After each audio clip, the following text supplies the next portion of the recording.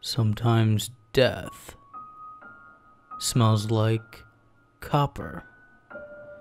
It is the blood leaking out. This is acceptable, although not ideal. It is better to remove blood from the equation. Keep it inside the skin. Sometimes it smells like the ocean. I like this. This is my will. I am 9 years old again, standing on the rocks of the Cape, wind slicking my face with tiny droplets of water, my ears filled with the sound of gurgling, bubbles, coughing.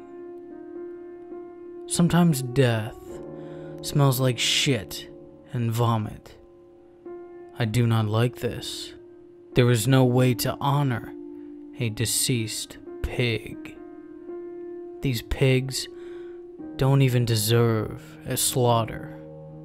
This is not my will. There will be no principle in their filthy deaths. You wouldn't eat infected pork. They can be left anywhere, tossed out of a van, discarded. They are not worthy of my gift. What I'm trying to say is that different bodies deserve different treatment. My most recent body was one of the heavenly ones. When I abducted him, he was unconscious, beautiful. His thick, golden hair would look like seaweed beneath the water. I awakened in the car just thinking about it.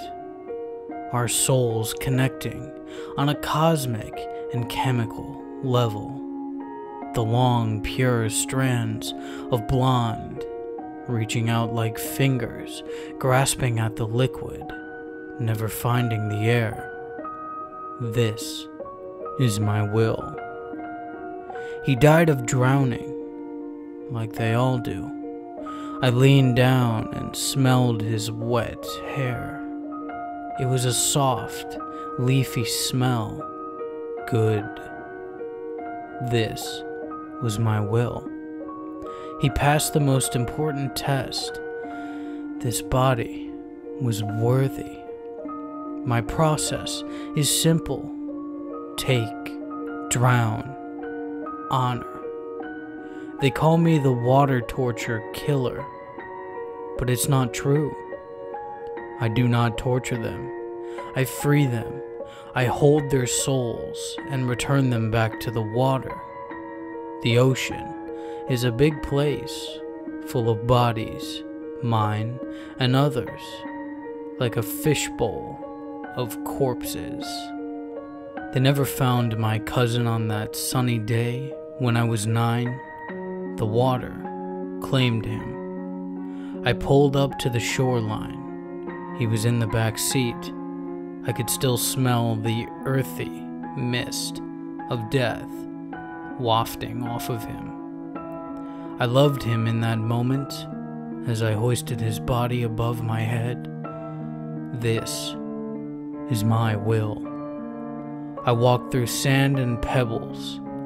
I walked until the ocean was pulling at my ankles, then my knees, like a parent putting their child to bed. I cradled him in the water, stroking his hair one last time. I sighed.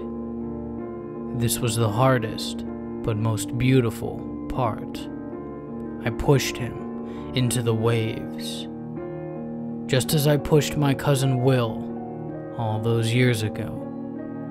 I stood still until I could no longer see the pink of his decomposing body. This is my will.